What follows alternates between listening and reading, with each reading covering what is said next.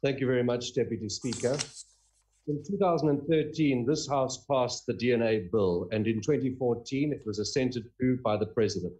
This historic act paved the way for the expansion of the National Forensic DNA Database and improved regulation in the field of DNA forensics. Most notably, this act made it possible to compel violent Schedule 8 offenders to submit their DNA profiles to the database so as to establish any past or future crimes. In 2016, a gentleman by the name of Sikangele Mki was arrested for assault with intent to do grievous bodily harm. His arrest and subsequent sentencing in 2017 triggered a DNA test in terms of the act, and his profile as a convicted offender was loaded onto the National Forensic DNA Database, thereby linking Mki to 30 counts of rape, 27 counts of kidnapping, and 12 counts of robbery with aggravating circumstances. Mki, seemingly a first-time offender who was set to serve a 5-year suspended sentence, was ultimately sentenced to 15 life terms and an additional 120 years in prison because of the work done by this House and countless others in civil society in bringing the DNA Act to life. Mki was exposed for the violent criminal he is because the DNA Act required that the National Commissioner of Police must, together with the National Commissioner of Correctional Services, ensure that a buccal sample is taken within 2 years of any person serving a sentence of imprisonment for a Schedule 8 offense. Regrettably, this transitional provision in the Act expired in 2017, and the state could therefore no longer compel violent Schedule 8 offenders to submit their DNA profiles. An amendment bill was drafted to correct this issue, but has been ignored by Cabinet since 2017. In 2019, I asked the Civilian Secretariat for Police what the number was of convicted Schedule 8 offenders who had not yet submitted their DNA profiles as a consequence of the delay in processing the amendment bill. I was told it was more than 47,000. More than 47,000 violent criminals who could potentially be linked to multiple other crimes, thereby incurring harsher sentences, may well be released after serving their sentence without ever having their DNA sampled, because a simple amendment to the DNA Act has been gathering dust in Cabinet since 2017. The reason given to Parliament for this unfathomable delay is that the Minister of Police, together with the Minister of Home Affairs, are exploring the possibility of creating a national DNA database which would require every single South African citizen to submit their DNA profile to the state. This delusional DNA dystopia in which the minister lives, besides being completely unaffordable, would be entirely unconstitutional and is certainly no reason to delay a critically important amendment bill, which is now 4 years overdue. Now, this debate today is not about politics, but it is about executive accountability. And because the minister has failed so spectacularly to resolve the crisis over which he has presided, the buck today must stop with the president. Fundamentally, though, this is a debate about justice and why the failure to take forensic sciences seriously has led to a miscarriage of justice for thousands of victims of some of the most violent and heinous crimes in our country.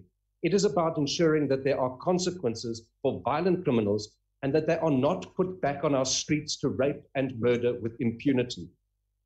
This debate today is about 5-year-old Chantel Mokoena from Rocklands in Nelson Mandela Bay, who in 2019 was brutally raped and killed by a man out on bail for rape.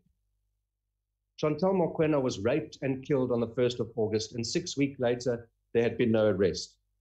In an act of violent desperation, Chantel's mother, with the help of the community, caught the alleged perpetrator, cut off his penis, and put it in his mouth.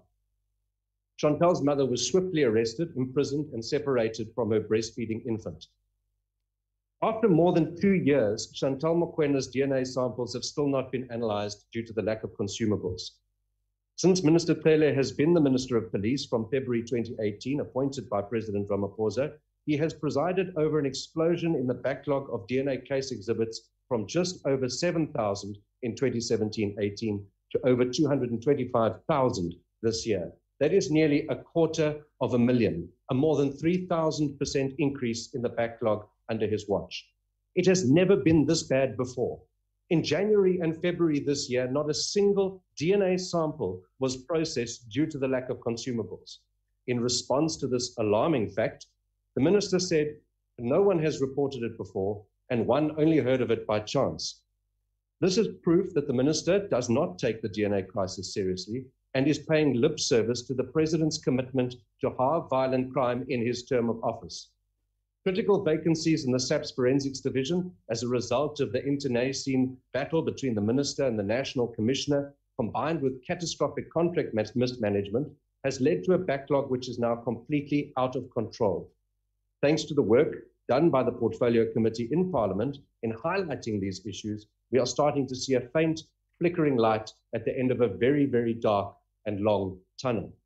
The reality, though, is that even if every vacancy is filled and every contract is awarded, the backlog will not be addressed within a year because every single day, more and more case exhibits arrive at our laboratories. In order to address the backlog and restore the integrity of our forensic capability, we have to do the following with urgency. The President must instruct the Minister to bring the DNA Amendment Bill to Parliament immediately so we can do our work.